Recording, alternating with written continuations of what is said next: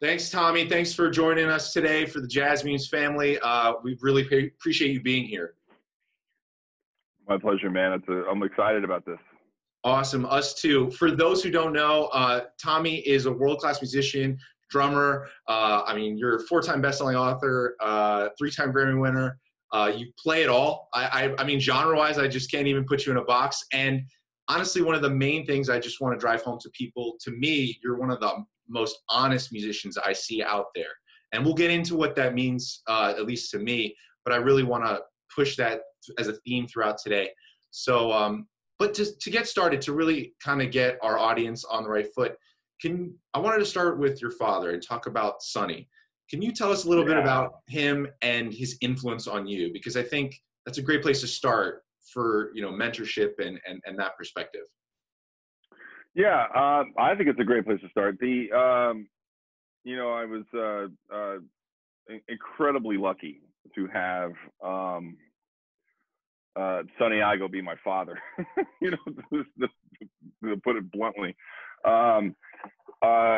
great musician, but more importantly, a great man, and a true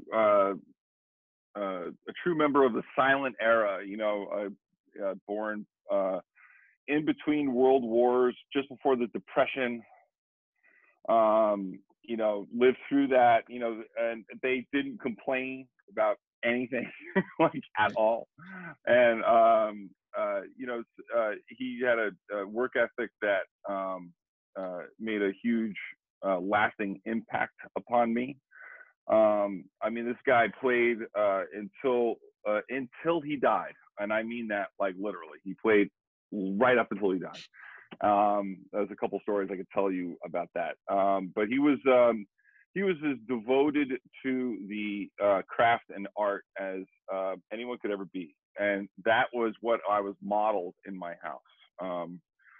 That if you're going to do this, you do it all the way, and you give your heart and soul, as so many great artists have before us, to this art, and don't disrespect it.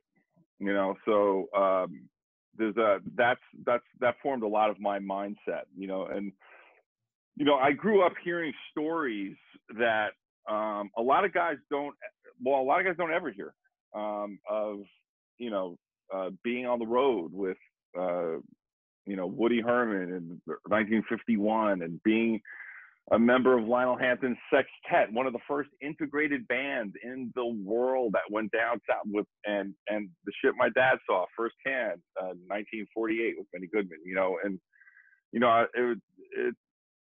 he was one of those guys, man.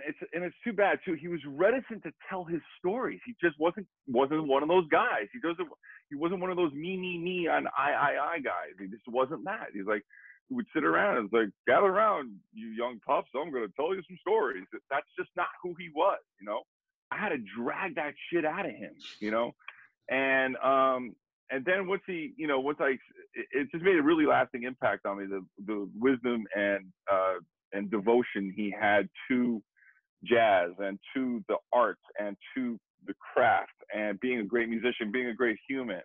So that was my home life. I was very lucky to have it. It's awesome. And so that influenced both your playing. Obviously, he influenced your playing as well. But what you're getting at, and I think that's something that I've noticed about yourself, because we've kind of gotten to know each other over the internet, not even meeting face to face, was you're always coming from a place of values. You're not coming from a place of just the playing, but that the playing is backed first. Like you said, you described your dad saying, first, he's a great person. He's a great human. He's a great man. Like, so do you kind of approach everything from that value mindset? And where does that come from him as well? Is that because I don't see a lot of people modeling that mindset. You're coming from a deeper place. No, it's not coming from well, I think that is the deepest place that you could possibly come from. I think, honoring your last name is the first thing you should think of, and that's how that's just how I'm baked anyway. I'm just baked that way. That's just who I am, you know. And it's easy to be that way when you have a great mentor and a model right in front of your face, you know. And we were one of those, you know, mostly musicians, and this is, you know, this is not any news, you know, mostly musicians who have musicians as fathers, they don't get along. And a lot of times the sons or daughters, they don't go into the music business, and there's friction and like whatever and stuff. Cause, you know, you got two, you know, artists in the house, and, you know, the young buck doesn't want to listen to the old stud, and blah, blah, blah, you know, and it's always just like, kind of like, there could be like a friction. We never had any of that. My dad, there was a rule, is if I wanted to learn, I had to go to him. I had to ask for a lesson, because in my house, education was a gift, was a thing of value. It wasn't you had to ask to be educated. You had to go and you had to show me, you had to show him that you were thirsty. And that also had a big impact on me. So if I was down there screwing up, he would not come down and, like, you know, straighten me out. You know, I have to go, hey, Dad, why does this sound like crap? You know, but I have to ask him, like, what am I completely blowing here, man? And then he would go, okay, let's take a look. You know, it was that kind of thing. And that kind of environment also showed, you know, that, you know, the student had to show thirst. You got to want it. It wasn't just given to you. You had to ask for it. And that made a big impact on me too. So,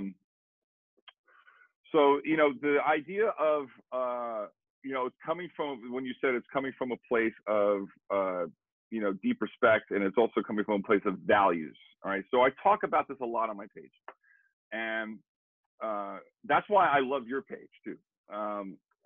Because your page is never, and believe me, I wouldn't be here today if I didn't respect your page.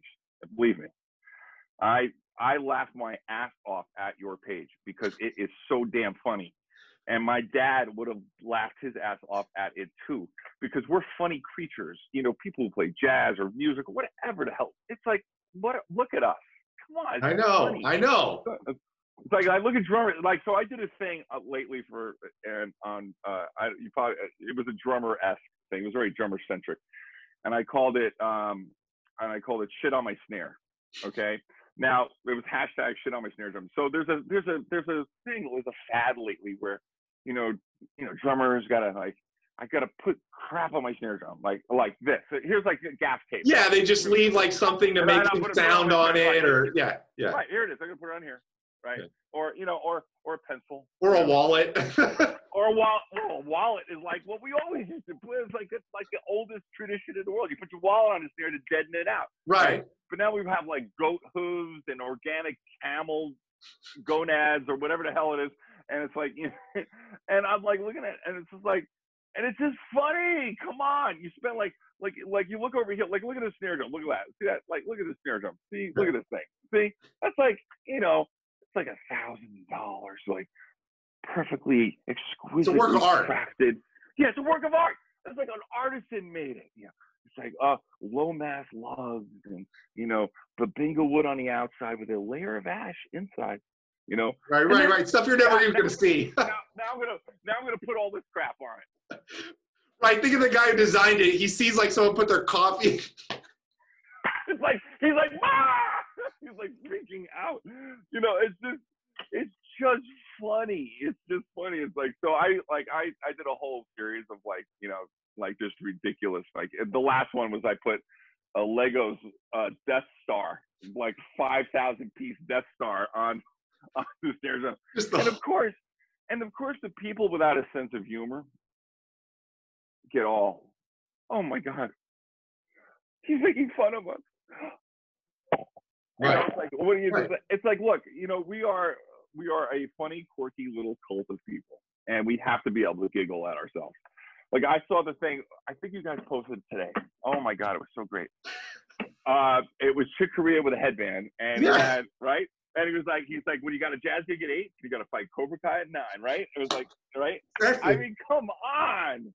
I mean, look, it's Chick Corea's birthday. How many people are just going to be like, Chick Corea's the greatest, which he is. But I mean, like, and you know what? Chick Corea's probably got a better sense of humor than the people getting pissed off about the photo of him. I mean, my props to my brother for coming up with that at 7:30 in the morning. Absolutely great. Yeah. I mean, that's improv, right. but You know, yeah. That's the other thing is I want to talk about your meme page. Is that there's nothing at all ever mean-spirited about your page. You don't do anything mean-spirited. That's like mean-spirited is if you took a picture of somebody and attacked who they are, or attacked the way they play, attack them, just attack like. But when you lived as long as Chick Corea has and has seen as many fashion statements as Chick Corea has through the 60s and the 70s, and then you got like a thing with like a picture. It's like, come on, man. I mean, I look at pictures of myself with a mullet, and I'm rolling on the floor. I mean, we actually thought that looked good. Yeah. We honestly, in the 80s, thought we looked good, and I just think that's hysterical, you know?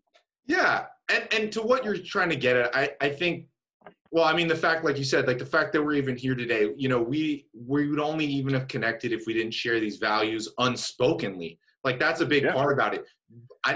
We don't get on and I don't talk about how or why we do things in a lot of cases. And I think the audience that comes to our page and stays, the ones that I want to stay, I mean, I'm okay if people leave, but the ones that stay, the one that I want to create this family community vibe are the people that get it. And they get it unspokenly that we have a certain aim. We all can share in this. There is no need to point at a person, but it's more like, let's comment on these things or let's talk about these things that are happening. If we can't talk about it openly, you know, what are we doing? So. Well, it's also, you know, if you can't laugh at we've devoted ourselves to, people have devoted themselves to being musicians or players or, classical. It doesn't matter what genre it is. There's some funny shit that goes on. And it's like, and also like one of my favorite things is when you do the practice memes, like when you do like the things that we do in practice.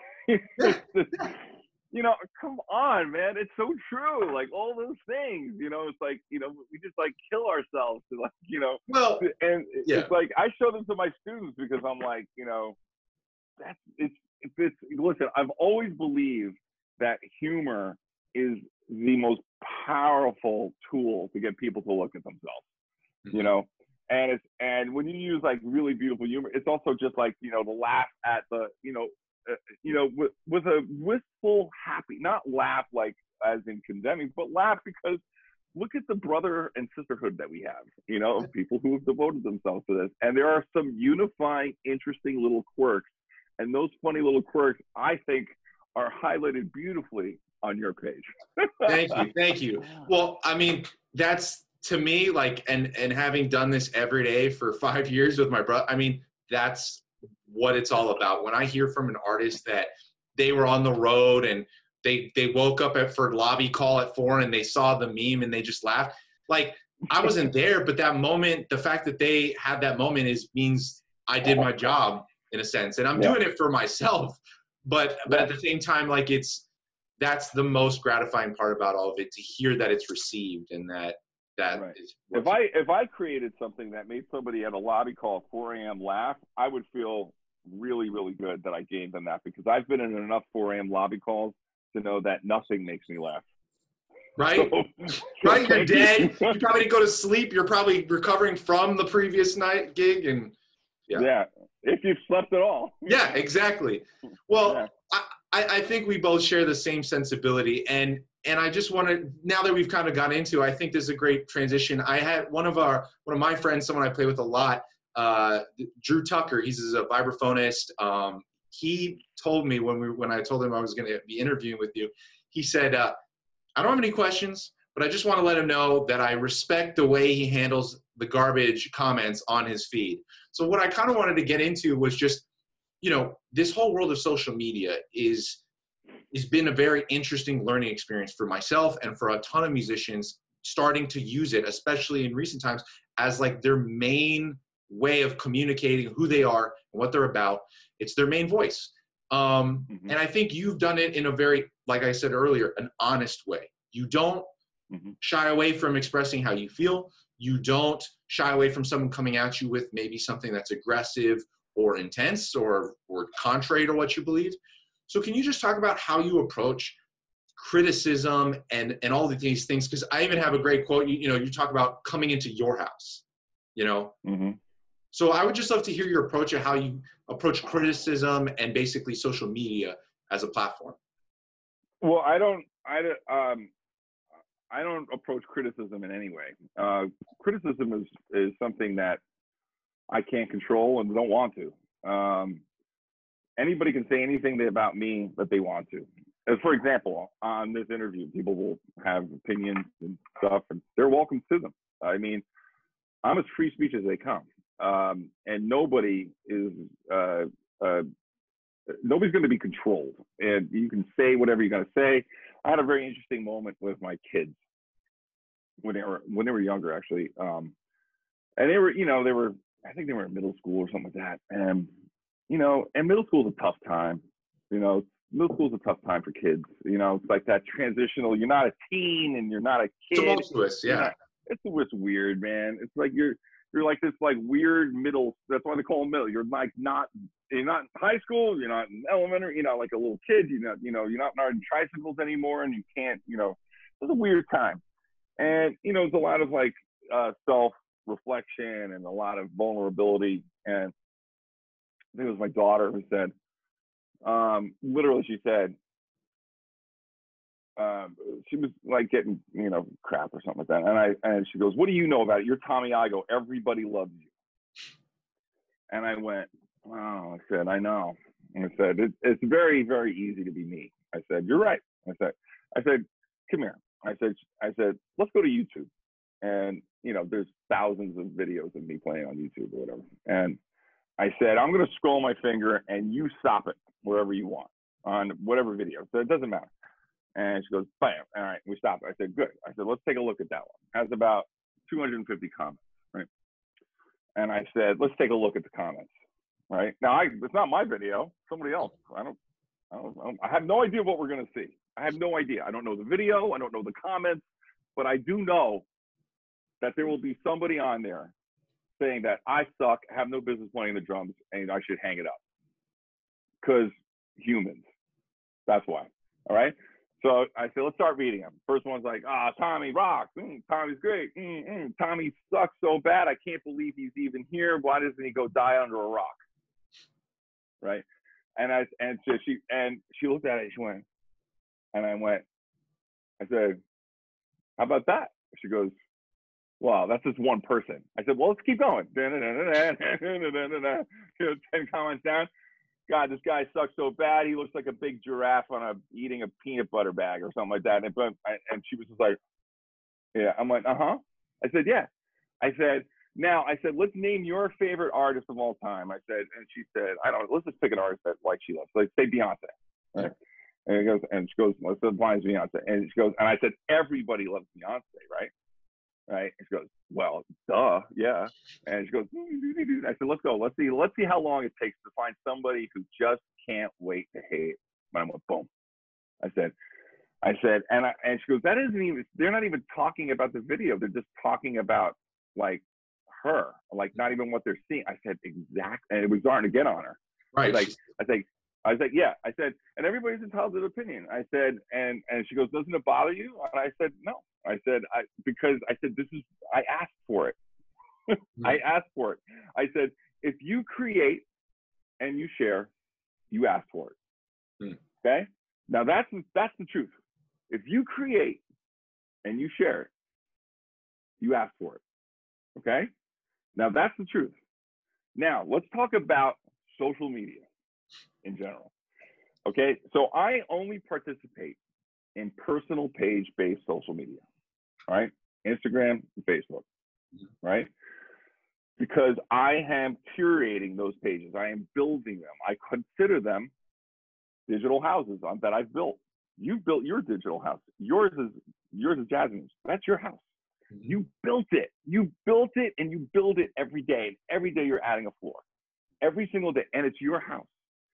When we talk about social media, and we talk about, and here's the thing, is that 95% of everybody is totally cool. And you run a page, you have more people than you do than my page.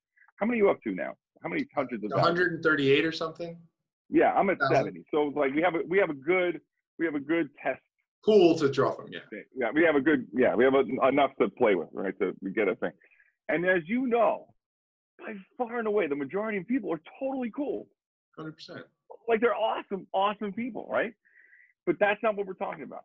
Okay, we're talking about your name at the top or your curator. Now, mine says my name is on the top. It's my thing, right? And what has been happening in social media, and I don't know, I am not going to get into politics, but I do know that we had a shift at the top in the United States in terms of who's running the place, and I am seeing a change in demeanor online. I do believe that everything flows from the top. I've always believed that. Okay, and you could not have a different leader at the top than with the one that we've had in terms of restraint, class, and using social media in a different way. That's all I'm going to say. So as we're moving forward from 2016 to where we are now, which is in 2020, around 2018, I'm starting to see a change.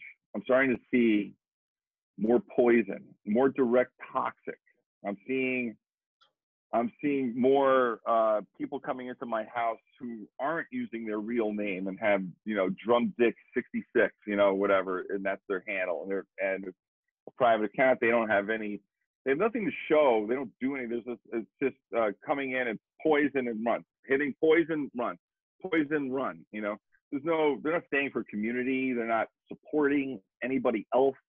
They're not talking to anyone else. They're coming in, they're shit posting, and then they're leaving. All right. I'm seeing more and more of that. I'm also seeing more sexist comments with a girl who will play drums, or a young woman, depending on the age. And they will sexualize her body rather than listening to the music that they're playing. I'm seeing that more and more and more. I'm seeing young boys and young men who are playing, and I'll post something from them, and they maybe are not strong yet, and they don't hit necessarily strong yet. They don't have a strong sound yet, and they will use a sexually derogatory term to call that person loud and proud in front of everyone in my house. Now, I'm going to say that again. They are doing that in my house. It's my house. And no one has any membership is free. You have one rule. Don't be an asshole. That's it. That's all you got to do. Don't be an asshole. And if you come in and you do that, and you basically, it's the metaphor of like you coming in, dropping your pants and pooping on the floor in my house. If you did that in real life, you'd be gone. And if you do it in my social media house, you're gone. One strike. Now, it's taken me a while to get there. And the reason people are talking about it now is because there was an inflection point. Should I continue on? Am I talking too much? Yeah, no, this is great. This is great, Tom. This is exactly what I want to hear. The reason I'm doing this is because I want people to, and I started a hashtag called Your Page, Your Rules. Your page, your rules. And it's caught fire. There's a lot of people have changed the way they insist on decorum in their house. When I started this campaign, it was exactly a year ago, by the way. People were very resistant to they're like, well, I don't want to lose a follower. I don't want to lose a fan. And who am I to say like what they can say? And I'm like, what happened to us? Yeah. What happened to us? Especially now, like with everything that's going on with, Black Lives Matter, George Floyd, all these things that are happening. If something like right now, it's a very good point. It's a great time to talk about this, because now it's like we have this giant mirror that we're faced to look in. We have to look at it. And it's happening right now. History is being made. And if somebody comes in and spots some neo-Nazi bullshit on your page, are you going to freaking try to talk it down out of that tree? Are you kidding? Listen, those thoughts are baked before they came in. Mm-hmm. And I don't run racist rehab in my house.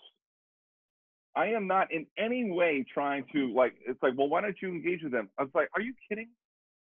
Where do you start with Hitler was right? Where do you start? Yeah. There's no place to start. And I am not pretending that there is. And I do not even pretend that I have the power or the knowledge or the intelligence to try to spin these guys back down to where they are even human again. Mm-hmm. I can't even try, because I did, and it doesn't work. Yeah. And then what happened was, when I engage with someone like that, they start mob sourcing friends, and then they start using my page as a point to start to been there. Yeah. So that happens a lot with young men. So I did so in 2019, I did I threw a grenade into my social media, which is I did a 10-week experiment. And I didn't tell anybody I was doing it. So what happened was, I put up, I think we were doing a tribute to somebody or something like that. And these, what I found out were they're all boys. These are all boys, like young boys. Yeah. And they come in and they just like light my page on fire, like, because they don't like whatever is going on. They don't like it. And it's like, and I'm like, oh my God, they organized outside on a Reddit page or something like that. And they said, let's go here and light it up. And I'm like, oh my God, I'm like, this is actually happening. And now people are starting to say, like, wow, like what's he gonna do? Meaning me. What am I gonna do? All right. And I realized that, like, there was nobody, and I couldn't believe it. It was like I woke up. I had this moment, we can talk about that later, where educationally, I had an epiphany about 2013, 14, where I called myself a fraud educationally. And because I was being called all these things as like cutting edge teacher, blah, blah, blah, blah, all these best-selling books, he's changing the way we're blah, blah, blah. And I looked in the mirror and I was just like, you are none of those things. You're a fraud. And I blew up my teaching practice. And that's when I became cutting edge, from that moment. Because I could not look at myself in the mirror anymore and hear those things that people were saying about me and listen to them and think they were right in any way whatsoever, because they were all wrong. I was a fraud. And then when I had that moment, that's when everything really changed for me educationally and where I'm at now. So I had that same kind of epiphany in 2019. I looked in the mirror and I was like, man, you are doing it all over again. You are a fraud. There is no one leading, nobody. And that was when I started this 10-week experiment.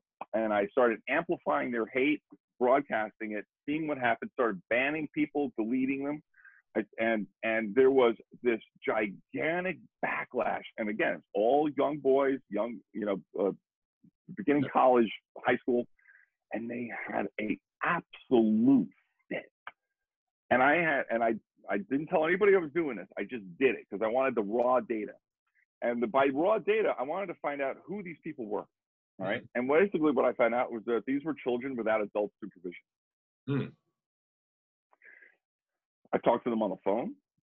They actually called me. I said, I need to talk to you. I said, some of the worst offenders. I said, you can star 66, whatever. So I said, will you let me talk? And they were like, yeah. So, and I found out 14 years old, 15 years old, 16 years old.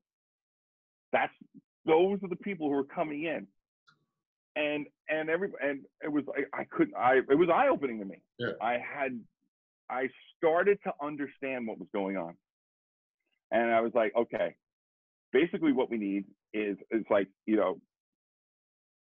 we need a man to act like a man and say, this is no, absolutely not here.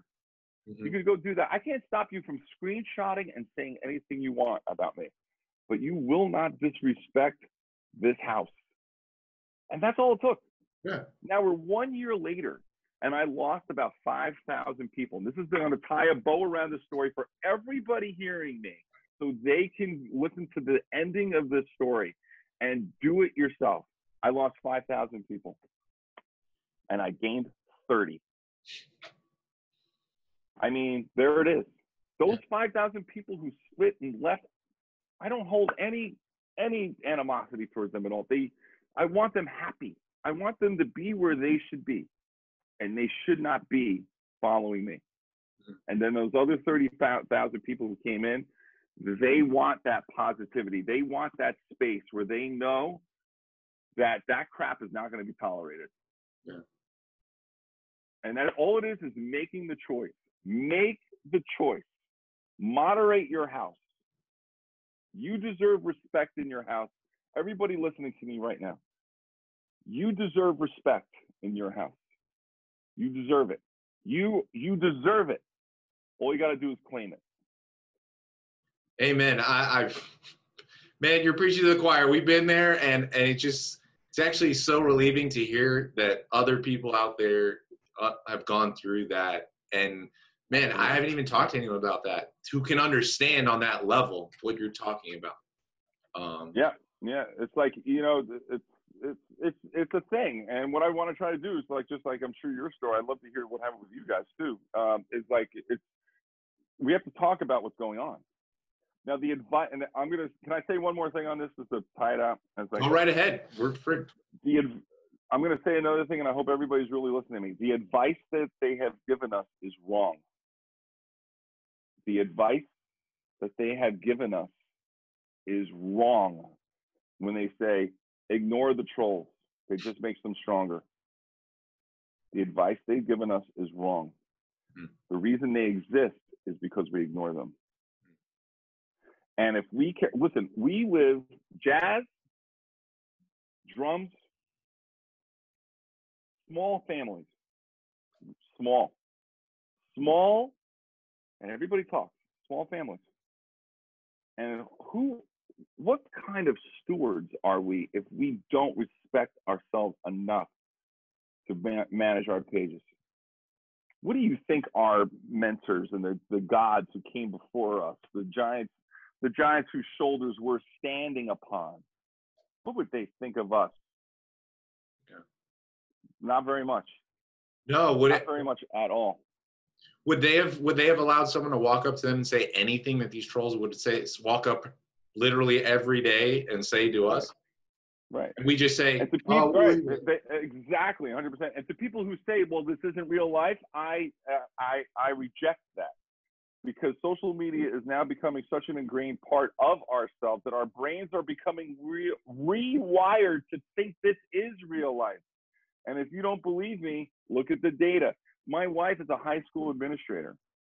She sees, and she's on the ground. She is the troops on the ground. She is on the beach at Normandy. She is seeing what is happening as the incoming freshmen come in, and she is seeing the changes that are happening to them with each incoming class and how it's changing small humans. Yeah. It is changing all of us. And I told my daughter the other day, I said, look, we're the test case.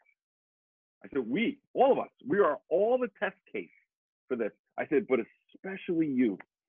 And I said, and in 15 years, you'll be 30 and the data will be in. And I said, and I don't think it's going to be really pretty. I said, you have to be really, really cognizant of what this is doing to you.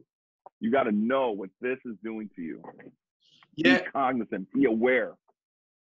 I think you're talking, well, and what you're saying is it's becoming so habitual that it's harder and harder to have that awareness because it's not even considered a separate act. Like I go to my instrument and then now I'm in that mode. It's like, no. This is like within probably 2 feet of me at every moment of the entire day, 24/7. So how are you going to be aware of it as a separate thing? I don't know, man. Not that any of us have. I don't know. That's a great. These are the questions. When I say the data is going to come in, it's going to come in. Yeah. We're going to see. We've already seen data that it's harder for young people to form in-person relationships. We're seeing this data that's coming in that people are having a hard time making an in-person connection. Because this thing is the connection. And listen. There's nothing wrong at all, as I keep saying over and over again. There's nothing wrong with kids today. I say this all the time. This is not some get off my lawn moment from an old guy. That's not it. I work with kids every day. This is what I do, and there's nothing wrong with kids today. Absolutely nothing. So if there's a kid listening to this and you think I'm saying there's something wrong with you, I'm not at all. What I'm saying is this is powerful. What I'm saying is that this is affecting everyone, not just you, but everyone. But you are a kid. and you're 15, 16, 17, 18. This is having a different impact on you than it is having on someone like me, because you're at the beginning of your journey. Yeah. And your brain is still forming, and your front temporal lobe is not done yet, and your decision-making process is not finished yet. Listen, to all the little punks who have screwed around on my page and every other page and said crap that, like, look, I feel nothing but sympathy, because I am just so absolutely grateful that this was not around when I was a kid, because I can't even imagine what I would have said. Yeah. I can't even imagine, like, in the heat of a moment, you probably would just want spew, you know, like, and you just say, and it's because you don't have control. You don't have control of yourself. You're not, listen, this is why they let 23-year-old men and women fly F-16s, but they don't let them decide what to shoot at. The generals who are 60 years old give them the targets. But they don't. Those old men can't fly the F-16 because they need those cat-like reflexes. There's a reason why mentors and students need each other. There's a reason why. There is a reason why, and we're seeing it literally on social media. Mentors, students, we need each other. We make things better together. Well, I think we're kind of circling around some really important stuff. And one of the things that can kind of tie this all together is what we talked about earlier about you having such an important mentor as your father, and then talking about the power of the internet. And I mean, I've learned firsthand over the last 5 years just how, if you had told me where we'd be today with memes, no one would believe that you could do it. But I think that what I think we can do, and what you try and do, and what we try and do at JazzMemes, is use it for the right things. Use it to push the right values and right ideas. So for the young musicians out there who didn't have the opportunity to grow up with a good mentor, maybe they're post-college and they need that mentor more than ever now when they don't have guidance, especially with the ability to contact pretty much anyone in the world you want at some level. What do you think? Basically, how should one go about getting a good mentor in their life if they don't have one? Because maybe they're recognizing, you know what, you're right, both for playing and for just guidance, I need a mentor to help me get, to grow. Do you have recommendations on how to reach out to a mentor? Well, yeah, I do. That's a great question, by the way. And I don't think, mentorship is, a lot of people think it's like, well, I had 3 main mentors in my life. Okay. And they all, 2 have passed already. 1 is still with us. And everything I do, they lived through me. Okay. Now I was lucky. One of the 3 was my dad. I was lucky. All right. And, a lot of sons have good fathers who were their mentors and stuff, and they learned good values. So I'm certainly not I'm not, special in that regard. But some people come from really crappy home lives. Let's be honest. Some people have to really, they have to break away from their families, find autonomy, and reset their values. Okay. So I just put up a quote the other day, from C.S. Lewis. And this is something that I really hope everybody hears my voice right now. And I didn't write this, C.S. Lewis did, but you can't change the beginning, but you can start where you are now and change the ending. And that's mentorship. That's what it is right there. When you open yourself to so mentorship means that you really do surrender your ego to somebody you're looking at and say, I want that. I want that. I want to learn that. Whatever that is, doesn't matter what it is, but that, And I was always attracted to men of strength and honor, and all 3 were educators, they were different kinds of educators, but they were all educators. And because that's what I gravitated to. And I met them in person. So this is where I'm going with my story. All right. I had relationships with them. And through that meeting, I got close to them. And I never said, I want you to mentor me. I went and I learned from them. I was a student, So becoming so say you're post-college, all right? And now this happens a lot. This happens way too much, by the way. Guys get their degree. They may even get their graduate degree. And there's no more school. School's done. And it's like,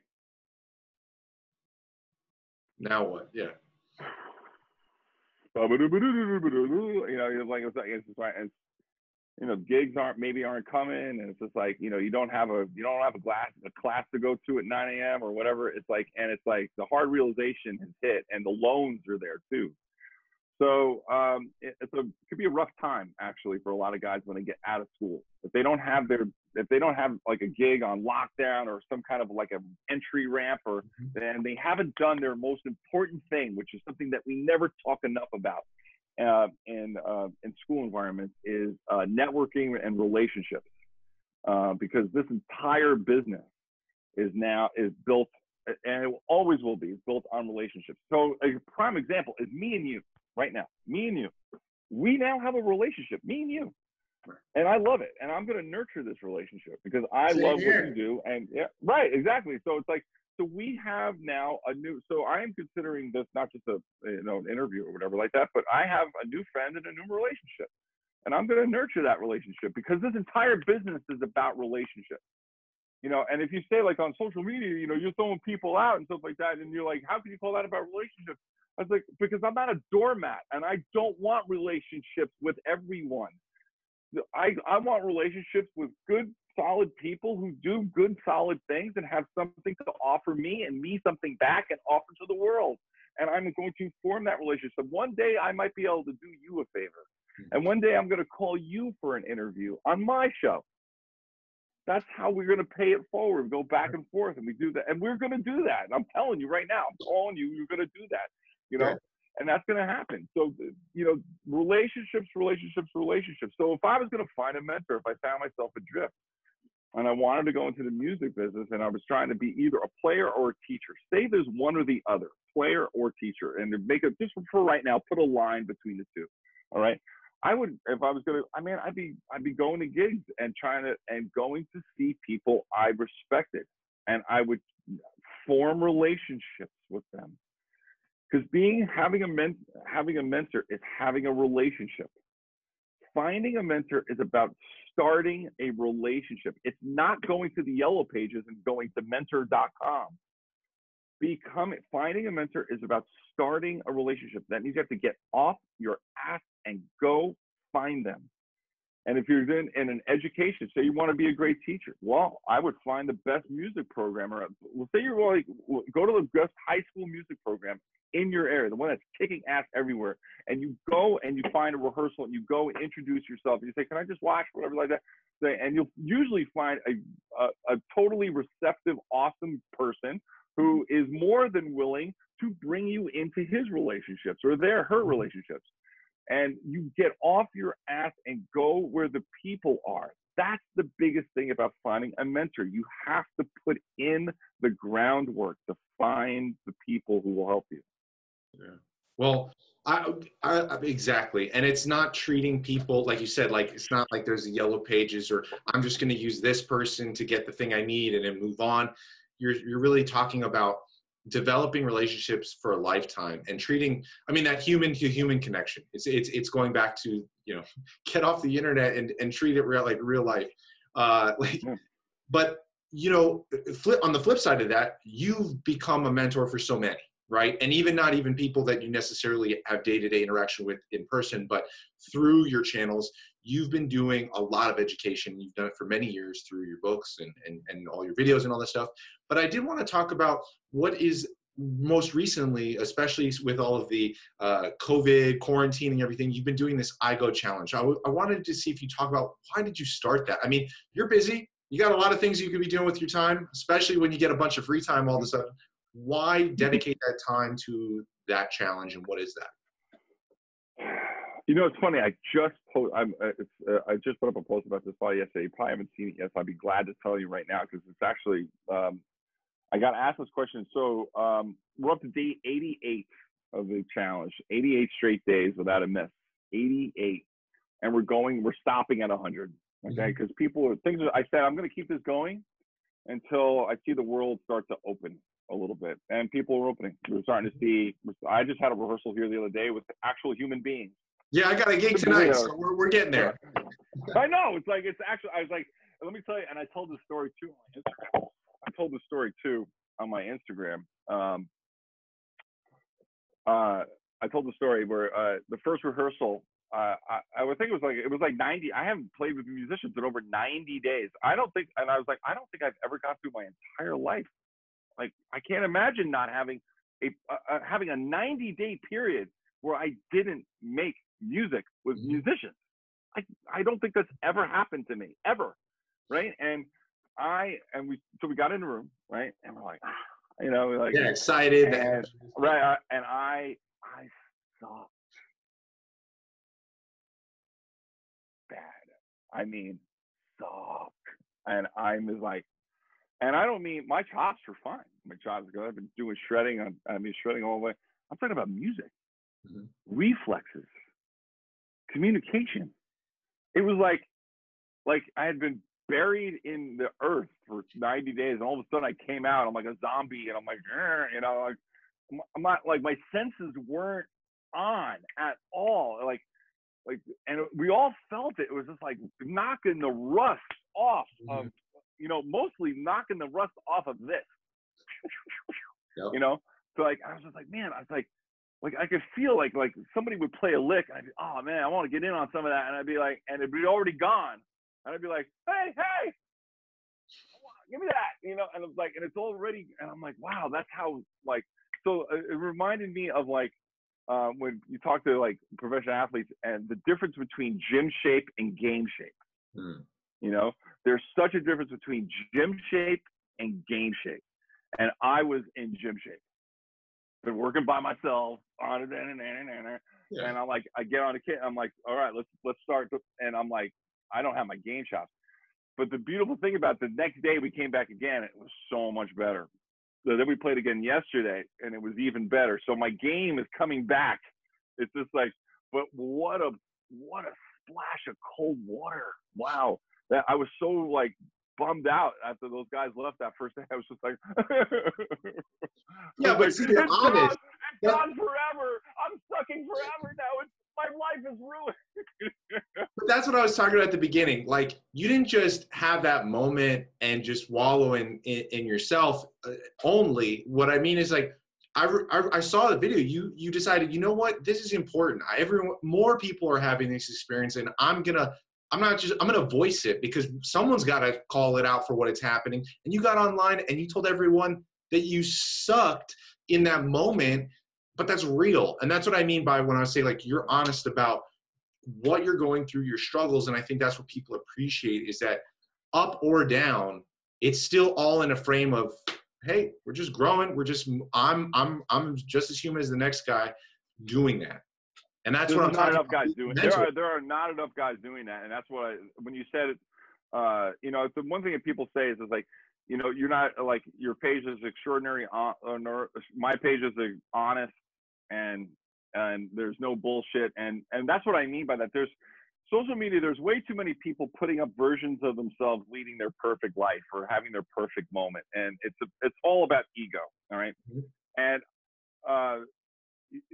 people misunderstand my confidence, like my confidence in being able to throw people out. And they think that, like, oh, what a big ego he has. Right. And it's the exact opposite. My ego is actually showing strength when I tell you how badly I suck, because I'm not afraid to tell you, because that's part of the package. That's part of the package. If you don't embrace when you suck, how are you supposed to actually know when you play great? And that moment, the reason I told everybody that I sucked is because I was like, oh man, a lot of people are going to probably have this moment too. I was not expecting it. I tell you to God, I swear to God, I thought I was going to sit down. You're like, I'm doing this stuff every day. I thought fire's going to come. Oh my God, man, here it comes, right? I was like, it was like vomit. Like, I'm like, yeah. It was like this horrible, this mess. It was just sucked. God. And it's like, literally, I swear to God, it's like you were playing shit, and, you hear a lick, and you're like, respond, like, little thing. It's like, like if you're on a basketball court, and you're like playing defense, right? And you're like, got this guy, you're doing a little one-on-one, right? I got you. And he just goes, and he's like, what? And you're still facing this way, and he's already at the basket. Yeah, that's 10 seconds ago, yeah. 10 seconds, he's already, and you still haven't even spun around. That's what I felt like. Yeah. I felt like my feet were in cement. I was completely paralyzed, and it was that's why I shared it. I wanted people to know. So just to circle back to what your original question was, mentoring, or the influence my page is on. So a lot of people, and I'm very grateful, and that when they say this, that like I'm mentoring them online or something like that. I want to make sure that people understand the difference between mentoring and a good example. Because online, all I'm doing is providing a good example, or I'm trying to. I'm just providing a good example. Mentorship is a completely different level of connection. Mentorship is different. Online, I'm providing a good example, and I mean that, a deep, good example. But mentorship is a much more personal one-on-one connection where you have to go deep with a mentor to find out their motivations and how they can actually apply it to their own personal lives. So I want to make sure everybody understands that difference between mentorship and a good example, because I don't want anyone to shortchange themselves thinking that I'm mentoring or anybody else is mentoring them by following an account online. That is not being mentored. That's just following a good example. Okay, so mentorship requires much more sweat, blood, guts, commitment on both sides of the equation, and it has to be in person. Yeah, no, that's true. But you're providing that good example every day to. Yeah, I try. Yeah, it's important. It's important. But the mentorship thing is like, that's this. That's like, a mentor is going to challenge you. A mentor is not going to make you feel good about yourself. A mentor, you're going to want to kill your mentors. Yeah. You're going to want to kill them. That's how you know you have a mentorship. You want to murder your mentor, okay? Because your mentors are going to push you. They're going to find your buttons. They're going to question you. They're going to make you think about the uncomfortable stuff that you haven't yet resolved. That's what they're going to do. That's what a mentor does. And then when you get out of that, that's when the promise lies. That's when the sun is shining. You come to the end of that equation, and the mentor will be waiting for you there in the sun. Until you're there, the mentor is going to be making your life. He's going to force you to do the deep dive to get you to where you need to be. Yeah, that's true. Well, I wanted to touch back on something you kind of pinned earlier, because I just have to ask, what do you mean when you said you looked in the mirror and you realized you were a fraud? So on the Jazz Cruise in 2014, I think it was 14 or 13, they were doing interviews with all the artists and stuff, and this guy was talking about education, and because I guess he was a teacher, I don't know, and he was asking me all this stuff, and he was praising and saying all these like really, really nice things, and I just reminded, and I didn't have any intention of telling the story because I kind of did, it was kind of personal, and when I had this epiphany, I didn't broadcast it. I just changed my shit, I just wasn't like, to talk about it at that moment would have seemed very self-indulgent and self-congratulatory. And that's the opposite of what the story is. The story is not about self-congratulation. The story is about self-reflection, about how you have to do a deep dive to find out whether or not you're living a life of authenticity. Because remember when we started on this page at the beginning of this interview? Remember when we started this? We talked about, you brought up your values. Yeah. Okay. And to me, I run my page based on my core values, and when everybody does that, when you decide what your core, non-negotiable core values, what your core values are, and when you're willing to stand behind them with your name and live them, that's when we're all going to see social media elevate at that point. So everybody has to find their own individual non-negotiable core values. And one of mine is Truth. And Truth was like, he was saying all these things, and then I told him the story, and then it kind of blew up a little bit. People were talking about it, and what happened was I looked in the mirror, and he was saying all these things, cutting edge. He was saying revolutionary about me as an educator. Okay? And I had had a lot of success at that point. I had, I wrote these groundbreaking texts and changed the game and that kind of stuff. But none of the things he was saying was true. At that, before this, and I told him, like I said, I did a deep dive, and because all I was doing was pushing the can down the road. Okay, up until I had this epiphany, I was just doing. All I was doing was teaching the shit I was taught. That's what most teachers do. Yeah. Well, worked for me, so I'm a success. So I'm just gonna teach you that shit. I was that's when I said, what are you doing? Like, what are you doing? All I'm doing is taking the same shit and just like, it's like, that's the opposite of education. That's lazy. It's just lazy. All it's doing is making me feel better about the shit I was taught. That was my deep dive. That's when I said, you're a fraud. You need to train students for the music business and the music world that's awaiting them, not the one that was awaiting you. You need to up your game and make everything that you do relevant for a young student of today, not just because you suffered through a whole bunch of classical snare drum shit that they're never going to see in their whole damn life, that I suffered through it, that I'm going to now, it's like I suffered through it, so now you're going to have to suffer through it. That is a crappy way to run an educational facility. So I went down and I did a deep dive on every single thing, went through every single text, and I threw out a lot of sacred cows. And I flipped my classroom too. So I was very much inspired by a guy named Sal Khan, the guy who runs Khan Academy. Yeah. Who's a bazillion times smarter than I'll ever be. And I could not believe how elegant and new his teaching delivery was. And I said, that's it right there. I said, he's my mentor. And I took that and I was like, there it is, So I flipped my classroom. A lot of the work that I would have them do here, I then had them do at home. And a lot of stuff that they were doing at home, I would have them do here. And it has changed everything for me as far as my educational. Now I'm comfortable getting complimented because I don't feel like I'm a fraud.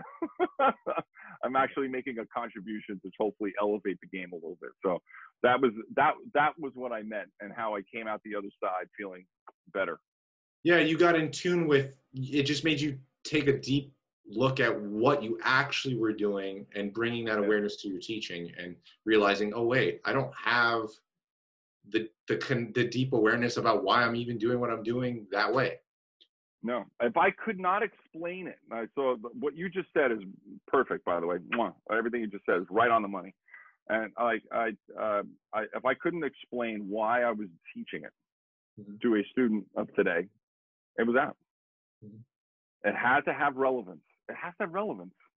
Now, if a student wants, listen, when a student gets to a certain level, if I got like a real player in here, somebody who wants to go deep and is like thirsty. Like there are some kids that come in here and I'm like kind of like freaked out because it's hard for me to keep up. Right. Like they're thirsty. Give. They just want input. Like I have to keep like just providing input because they just keep absorbing it so fast. Those are the students that. Oh yeah. You're shedding before they even show up. You're like, oh my God, if I don't shed. Yeah, they're like, so like and those students are, they're rare and they're great, And I'm like, okay, this is like, I can't like as soon as I like feed, like I call them little animals because they come in and they eat. They just eat information. They eat it and and then they're more. They're like, So I'm like, you know, you got to be ready for those. You got to be ready for those thirsty little animals that come in, and they just like, their brains are just like, and it's so great to like, to, you know, expose them to a piece of music. So that's the one thing about like Spotify, or like, I hate streaming and what it does also, but it's here, and it's silly to even talk about it. So it's part of every kid's life. So I'll tell, like, say a kid comes in and introduce them to Snarky Puppy or something like that. Okay. And, you know, they probably already know about Snarky, but because Snarky's everywhere, but they come in and I'm like, all right. I'm like, now I said, let's start up the radio and like, you know, and let's just listen. And then we start discovering like all these new artists that are based on the Snarky radio, you know, and there's all these, and then they come in the next week with like 10 artists that they have questions about. And I'm like, what have I done? Yeah, you're like, who's that? I'm like, I'm not sure who that is. Can we, you're like, listen together. Let's listen together. Yeah. At 3 minutes and 16 seconds, there's a inverted 30-second note flamaflufel, and I'm like, oh my God, real what have I teaching done? skills. How can you maintain the frame of teacher when you're, yeah. Yeah, it's like, I'm like, I think, am I supposed to be paying you now? Yeah. No, it's great. It's really, really great, because those those thirsty minds that come in, it's like, you know, that's one of the great things that flipping my classroom has done. It gives us, for students like that, it gives us way more time to talk about music instead of rigor. Yeah. So rigor is like, we get into like, you know, rigor can suck up like a whole lot of time, and that's what they do that at home. Now we can talk about music here. It's done wonders to my classroom. Well, I think that's something we all should incorporate. I'm a teacher, and I'd love to incorporate more of that in the way I teach. I'm a pianist, so the way I teach keys. Sure. We've covered so much, and I just honestly appreciate so much of, you're so giving with your time, Tommy. Before we go, though, I wanted to touch on what you just said. Especially, you said a lot of this in 2013 about the relevance and about drummers, the issues that drummers are having in the modern time. But you were saying that in 2013. What are the things, and it doesn't have to be drum specific, but what are the things you think and see that we should, as educators, maybe be, or what are we not being honest about? What is the current environment that they should be ready for that's different than what maybe we as educators had? Or, you know what I'm saying? Like, what is it that you're seeing is like the thing that are the new skills, the new areas that they should really be on their game for the real environment they're coming into? Maybe not something that's like this current time, but in the modern sense. The number one thing, I'll leave everybody with this. The number one thing is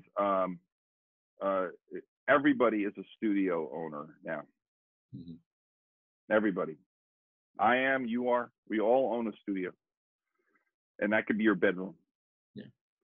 You have to be technologically savvy, current. You don't have to mix, you know, the next Snarky Puppy record. That's not what I'm saying. But you do need to be able to record yourself. You do need to be able to converse and collaborate remotely.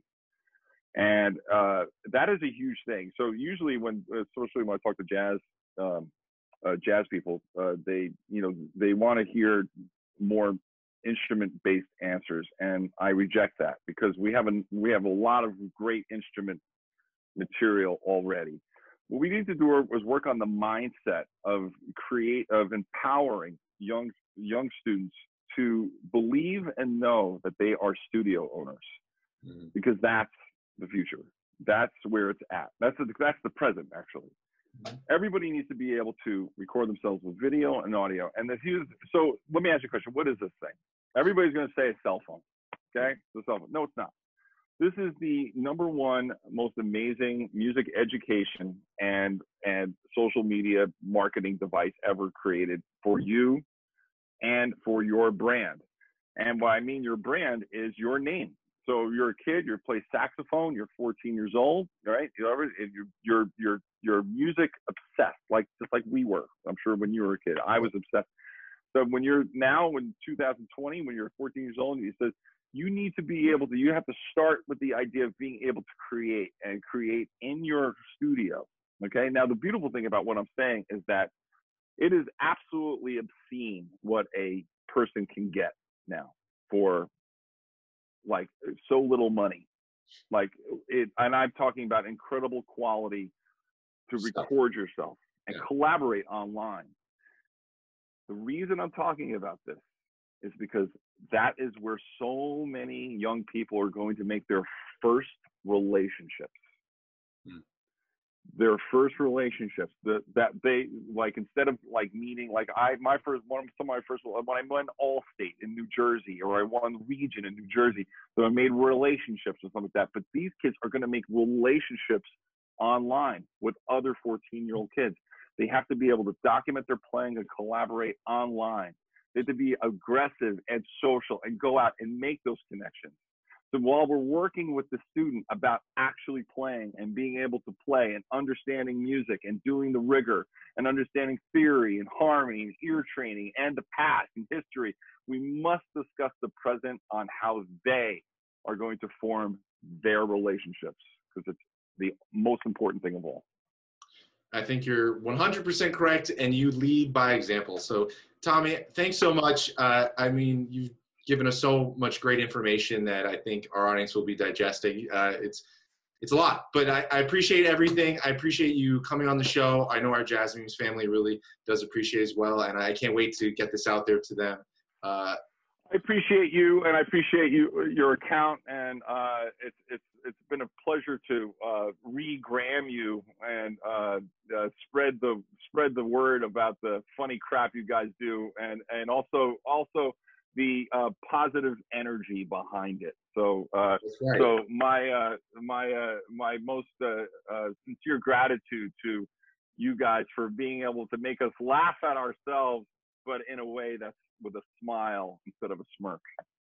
Hey man, we're all here to do the same thing. I believe. I think we're all here to just connect with others and spread our music or our mission. So, Tommy, thanks so much. I know we'll be working together very soon, I'm sure, and we'll keep developing this relationship. You're going to be on mine. You're on mine next. Hey, we'll be there. We'll be there. But thank you guys so much, and until next time. Thanks, Tommy. See you, man. Bye bye. Take care.